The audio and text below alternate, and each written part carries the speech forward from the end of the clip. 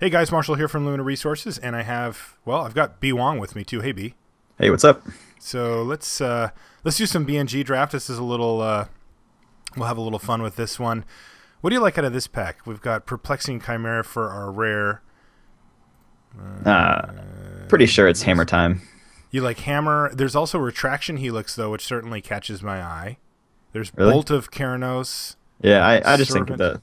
the most powerful card and the most flashable card is Follow the Hammer. Okay, we'll take it. And wow, we get shipped an Ornitharch here. Well, we can't say no to that. The rare Is still here. and there's a foil, so they took a common. Yeah, they took a common over Ornitharch. Is there a common you'd take over Ornitharch in this set? No, not even close. Not for me either. Yeah.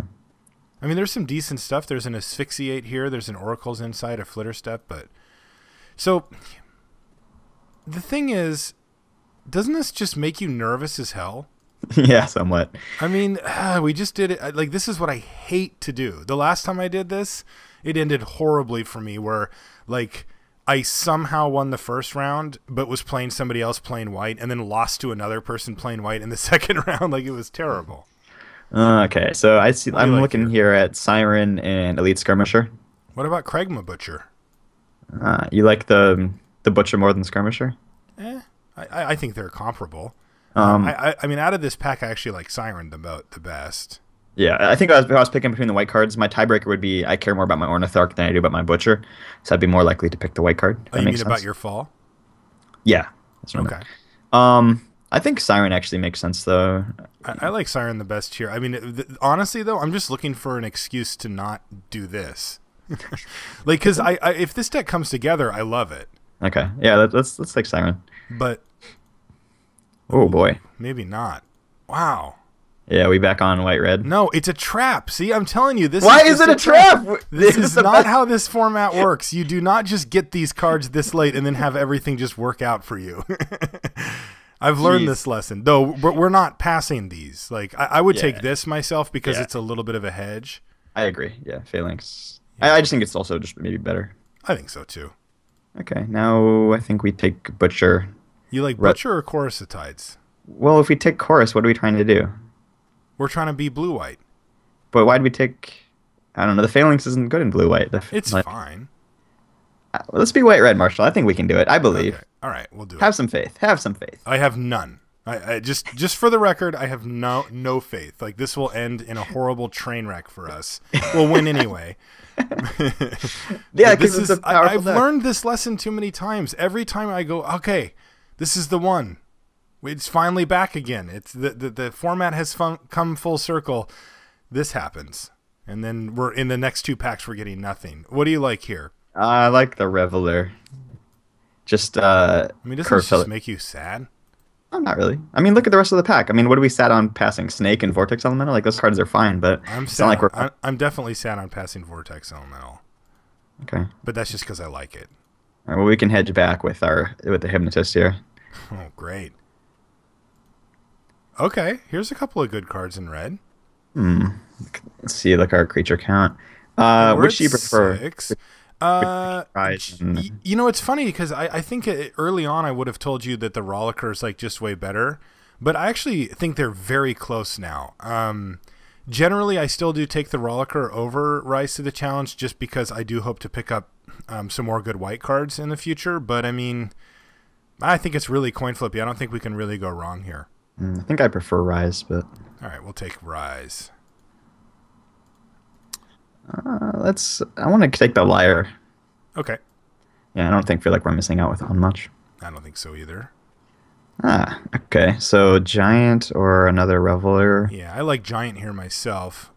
Second Reveler is pretty mediocre. We're certainly hoping to upgrade our 2-drops beyond Reckless Revelers. Okay. Not that I love Giant that much, but I like mixing it up a little bit. 2 Rises are playable. I think we could do that. I don't think Dreamfinder has any home in white red. No. Just take the rare because it's Yeah. worth a penny. Oh, the 5/2 ain't bad. Yeah. There's worse things than that. Oh, definitely. Okay. Like, that's... Dare I say it gives me a glimmer of hope here. Although the white seems to have abandoned us a bit. Did someone take a Skyguard and pass this Ornitharch? Because that's crazy. I've heard people that said that they would like to do that. I don't agree with them, but that's what they say.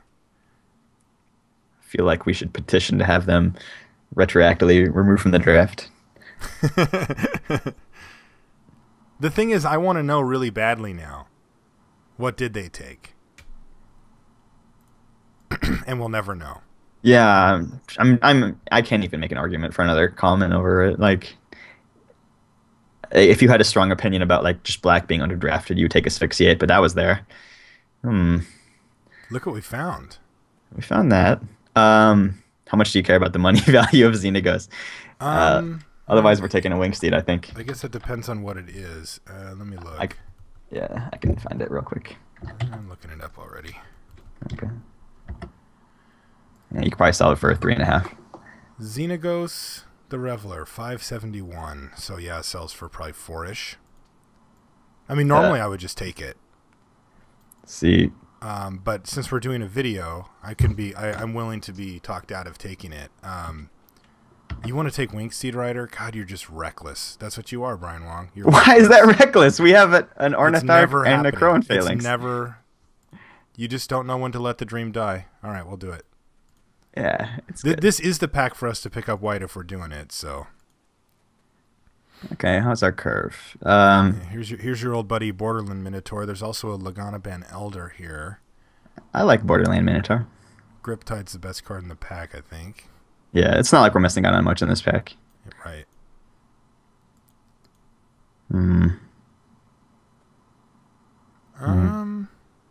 Not much here either.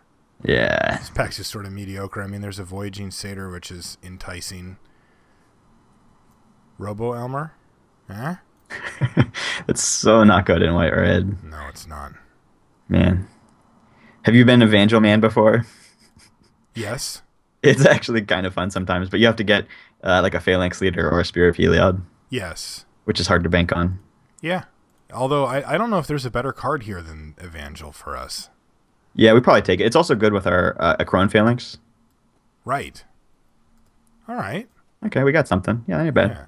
I like I'll say it over the Rage here by a large margin. Me too. Is it time to get ill? Are we just Laganaban Eldering? There's also a Battle-Wise Valor, though I feel like these two Rise to the Challenges are... Yeah, I think that makes us want the Cyclops. Okay. But we need to be really mindful of our early drops, so I think we take the Philosopher. Philosopher or Pegasus? We've got one human that already flies. Yeah, we don't have any other humans yet. Or this is a human, right? Yeah, that's a human. Yeah, I just prefer the 2 power to the 1 power by a lot. Okay. Another Voyaging Satyr, by the way. That's interesting. Got some stuff here. Yeah, Chosen by Heliod, generally pretty strong in a deck like this. Another Ill-Tempered Cyclops is fine. Spearpoint Oread's fine. I'm leaning towards Oread just to help our mana curve. Okay. The Cyclops. Oh, yeah, there we go. I like that. How did you do that? Jeez, Marshall, you gotta have this pack is loaded though. See, there's a Battle-Wise Hoplite and Nylea's Disciple. I'm guessing it's just a strong pack. Yeah, you're probably right. Well, take Unicorn in case we want to splash something. I'm not sure what that thing would be. Oh, yeah. Elder. Nice. Okay, wield the Elder. I like that. Sure, sideboard card. Yeah. Okay, this is coming around. The thing about this kind of deck is it doesn't necessarily need to be that insane to win. That is true. That's a good point. And this one is definitely not that insane. Yeah, our early curve is fairly awful. Yeah, I would have probably taken the other Reveler. Yeah, I guess we need it now. Yeah. Just because you're just looking for a critical mass of 2s, you really want like at least 5, probably 4 or 5. This card is so mediocre. Really? I mean, there's a whole bunch of just random 2 power. It's never actually killed an artifact. It doesn't need to. It's a 2-mana 2/1. Yeah. I like Skull Cleaver. We just opened a bad pack for us, but I mean, you somehow figured out that the only white or red card in this pack is the one we're taking. I like that. Look at this pack. Look at that pack. It's at least insane. we got a non-color card. I know. Like, So we were dangerously close to just bricking fully here, but count we your blessings. managed to pull away. Emissary or Snarecaster? So here's the curve question, right? Because Snarecaster obviously fits in our curve better, but Emissary is quite a bit more powerful. Yeah, I think we can take the Emissary. I think so too. Also, it allows us to probably cut that Cyclops of One Eye's Pass. But we really need to get some 2s. Yeah, we need some 2s, right? I mean, like, what are our number one concerns here? 2 drops and removal. If we could get a kill spell, that'd be nice. Yeah, like we don't have any lightning strikes or anything like that yet. All right. We got a 2-drop, sort of. It only costs 1 mana. Yeah, I think the Soldier's just better than the Arena Athlete. I think it is too. Yeah. And we might actually wheel something here. Like, we could easily wheel this Satyr Rambler. Yeah. The Arena Athlete and Chosen by Heliod are less likely, but still possible. I think I like the other Skull Cleaver. Yes, this one here, right? Yeah. You sure you don't want to shelly it up a little, buddy? Shelly? No? Yeah. Yep. We have 19 creatures now, by the way. Good. Creatures are important. Do you like Verdict or Titan Strength here? I like Verdict by a lot. Me too. Oh, Hey, there's it's our the same pack. There's another 2. Take that Arena Athlete. Things are coming together, Marshall. Yeah. Do you like Ray of Dissolution or Bronze Sable here? I actually kind of like Bronze Sable. I mean, need 2s. Just because of the chance that I think the situation where we want Bronze Sable is more important than the situation where we want Ray of Dissolution. Right. You know, it's like we probably won't want it, but we might. Totally. Probably Crusader here, right? How heroic are we? We're mildly heroic. Like, we've got... we're probably not playing it either way. No, probably not. I think that actually makes us want the Priest of Erois. I think that's actually better for us. Just because we can board it in or whatever. I mean, I just think it would even be a better main deck choice than the Crusader in this deck. Okay, like, I mean, we have double Rise to the Challenge. Fall the Hammer obviously doesn't really hit it very well. I mean, are we just firing off the Rise on turn 2? Like, I don't really want to do that. Right. And other than that, we have... So this is our pack that we opened. It has nothing. This is the one we opened. Probably the Cutthroat Maneuver is the best thing against us. Probably, yeah. I think I like the other Priest as well. Just because I mean, what else? We wouldn't ever play any of the other cards. No, but I would cut and or have this around before just having a random second Priest that we're just like literal never playing. This card's kind of good against us. I mean, like, against a deck with multiple really good enchantments, like... I think you just make your deck worse by playing this. No, but if they have, like, Whip and Bow or something like that, then I think we're bringing it in. You think we could bring both in? Sure. I see. I disagree with you there, because I think if we bring those in, what happens is we just lose to their other cards. Maybe. You know how many times I've played Cetessan Griffin in non-green decks? How many? Multiple times. Oh, no. You've got a checkered history with it? Sometimes you win, man. It's only overcosted by 1 mana. That is true. And if it was 4 mana, it would be kind of good. Okay, so we have a mana curve. We have some stuff. We made a deck. I will give you that. I know you don't think it's exciting, but this type of deck wins a lot. Yeah, maybe in your hands it does, but in us mortals' hands it's less good. I don't know about Evangel yet. Yeah, I'm going to put it in the maybe pile here. Yeah, we definitely want both Rises.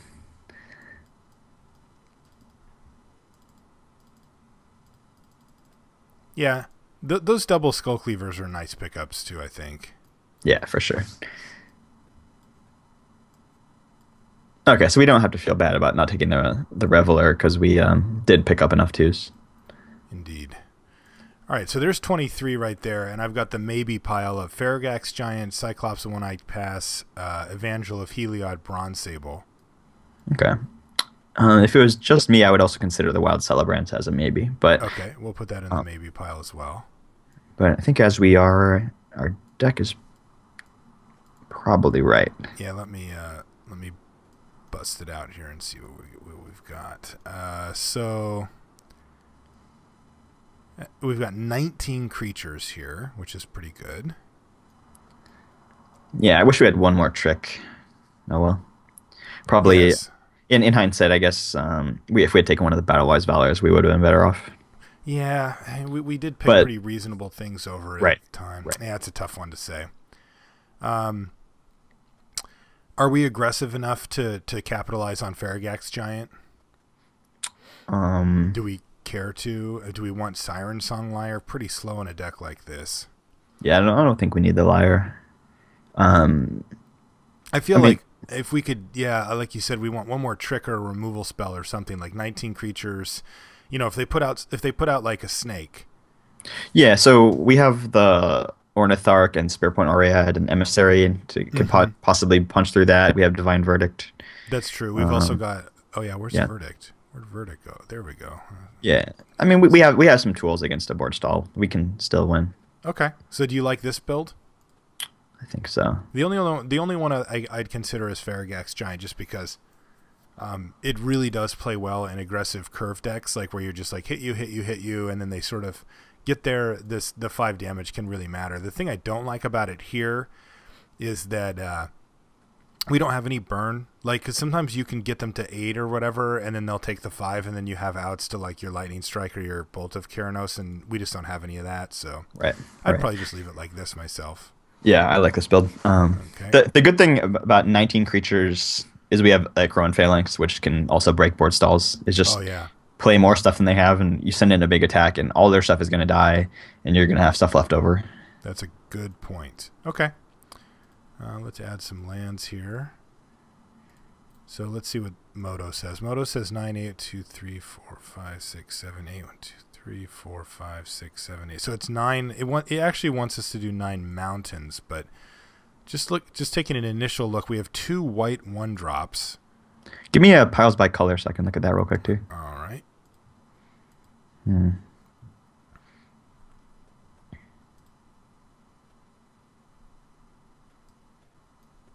We have 12 white mana symbols and 14 red. But, you know, have you ever seen, I can't remember if I showed you this, what I do when I break these things down for my videos normally. What I'll do is I'll pile them by where I actually feel like I'm going to cast them. Right. Yeah, because, you know, like we play enough limited to have an idea for that kind of thing. So, like, not only do I mean, of course I'll move, like, these things over just because, like, I really do plan on bestowing them. But, like, there's a lot of cards, like, for example, let's say we had a God's Willing. Well, that's not a 1-drop, right? You're never, like, turn 1 God's Willing. You're probably turn 4 or turn 5, so I'll move it over somewhere in this range.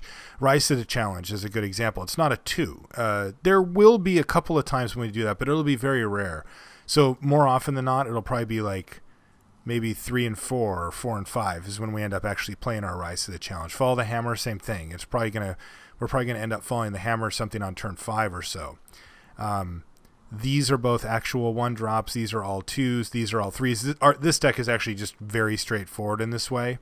Yeah, you know, this could be here or here. I'm going to keep it here, but you know, I do think it's important to take a look at what your curve is as far as timing, as well as just like outright number of mana symbols or whatever, because some decks you'll find are way different than they look when you just sort by converted mana cost, and you'll need, you know, a lot of heavy black at the beginning, even though you thought that it was green because you had like a couple of green creatures or something like that. This one looks pretty straightforward though. The other thing I look at is sometimes I look for reasons why I need more than one of a color of mana. So that might be that I want to cast 2 spells of that color in a turn. So like that I could cast a Rise and then one of my red 2-drops in a turn on turn 4 or something like that, right? So I would consider something like that. Yeah, that's a good point. I would go 9/8 white myself here, but I think that we could pretty much split it either way. The white getting the nod because we have 2 white 1-drops and a Wingsteed Rider on 3, where for the whole early section of the game, all we need is 1 red mana to be able to cast at least the spells from our hand. So that's what I would do. What would you do? It's so close to me. I think it's like it's basically a coin flip which you pick. I kind of don't have a strong opinion either way. Yeah, me neither. And that's why I'm doing it like as a tiebreaker, basically. Like this is not like it's clearly white. This is like, well, we've got 2 white 1-drops. We'd like those on turn 1. I guess we'll go white. Yeah, okay, that's fine. All right, so let's submit this thing and see what it can do.